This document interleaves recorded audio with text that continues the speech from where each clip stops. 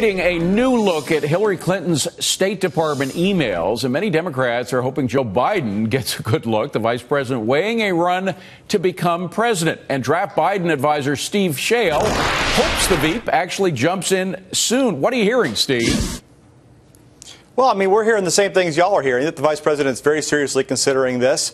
I don't have any news on the timeline he's working through, but you know, our job at Draft Biden, frankly, is to go out there and talk to donors, talk to volunteers, try to build some infrastructure in the early states for him so that if he does decide to get in the race, there's a little bit of foundation for him there. Why would you prefer Biden to Hillary?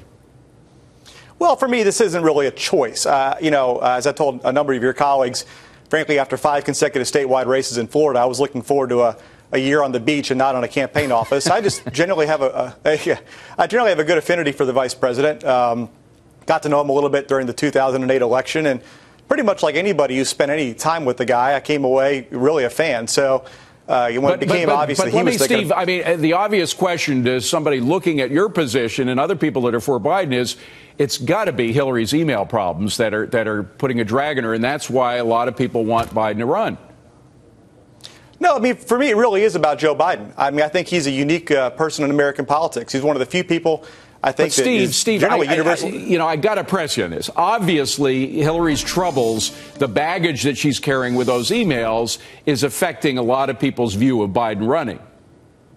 Well, you're probably not going to like what I have to say on this, but actually, I mean, there are a lot of folks who've been elected president who had really bad months of August in the off year. I mean, True. I worked for one of them. So I don't think we really kind of know how that's going to play out. Frankly, again, for me, I think that the vice president, he's one of the few people in Washington who's universally respected on both sides of the aisle. And you and I both know one of the problems we have in Washington right now is we have folks who don't talk to each other. We can't solve even the most basic problems. You have Democrats that don't talk to each other. Exactly. I mean, a lot of people were complaining. A lot of Democrats were complaining about that concerning President Obama, that he wasn't talking enough to Congress. Well, I mean, I'm looking forward here. I mean, what we have is you've got a guy who, again, who's been a part of solving pretty much every major debate between the White House and Congress in the last 6 years. Again, he's universally respected, and I think with his age, his seniority, his relationships, I think he gives us a chance to actually deal with some of the pressing problems our country's been facing. He is a great communicator, Steve. I agree with you 100% on that. I'm wondering about this statement that was attributed to him, that he would just run one term. If he ran, would he pledge to do that, and why? Well, again, I don't have any insight on that. I've not had a chance to talk to the vice president since I spoke up, so I don't know what's in his head. But again, I think, what would you like? Would you like him to run for 2, or would you be satisfied if he just said, I'm just going to do it one term?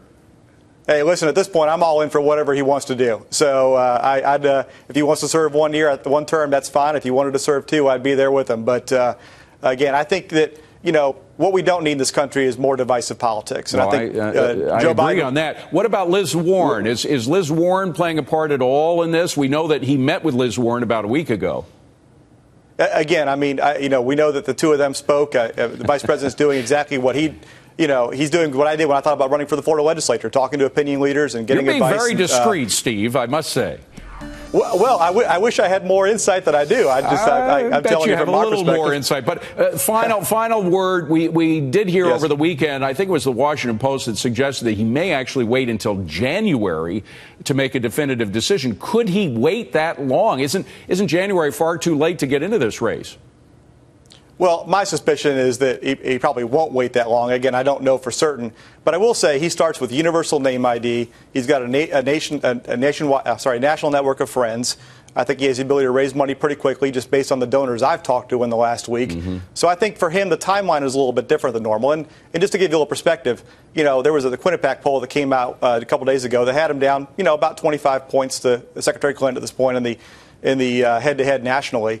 At this point, in around November of 2007, so 2 months from now in the election cycle, President Obama was down about the same margin. Right. So, there's still plenty of time. And President Obama was running at that time. Vice President Biden isn't running yet officially. Steve, thank you very much. Best of luck to you. Appreciate you coming in.